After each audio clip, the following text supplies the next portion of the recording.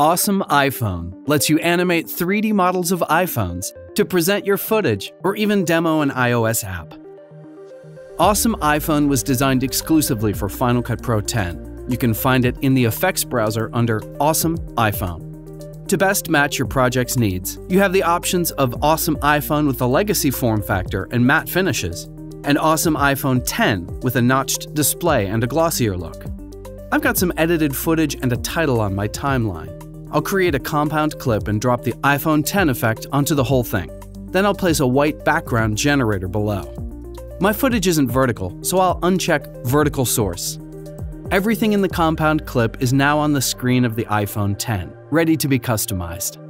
I can choose between space gray or silver, or choose draft mode, which lets me set up my animations quickly on a generic version of the device. In this mode, I can even customize the colors. If I play back the default effect, we can see the iPhone travel from point A to point B with a slight rotation. The Move drop-down allows us to control which parameter states the animation goes from and to, currently set to A to B.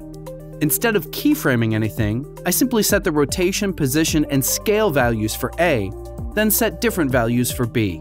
The animation will run from A to B automatically, starting at the beginning of the clip. Changing duration and takeoff and landing styles, I can create exactly the look and feel I want. Twirl down the rotation triangles to make adjustments to individual axes. These can be set beyond 360 degrees for spins or flips. Blading and edit on my compound clip will restart the animation from A to B, but by changing Move on the second clip to B to A, the phone will now animate back to the A values. Since the B values are kept identical for both clips, we now have seamless playback across the edit. Here's an example of a multi-move animation going from A to B, then B to new values for A, and finally A to full screen. There are extensive controls for the on-screen footage. I'll scale it up a bit to fit the longer aspect ratio of the iPhone 10 and adjust the screen content pan.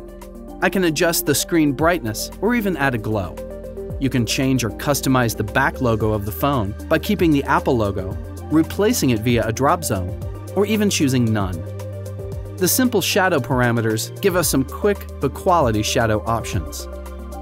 The depth blur parameters give us even more options for added realism. Awesome iPhone is a great special effect for your video toolbox and a must-have if you're an iOS developer that would like to demo your app professionally. FxFactory offers a huge selection of great effects, and if you don't have them yet, I suggest you go try them out at FxFactory.com.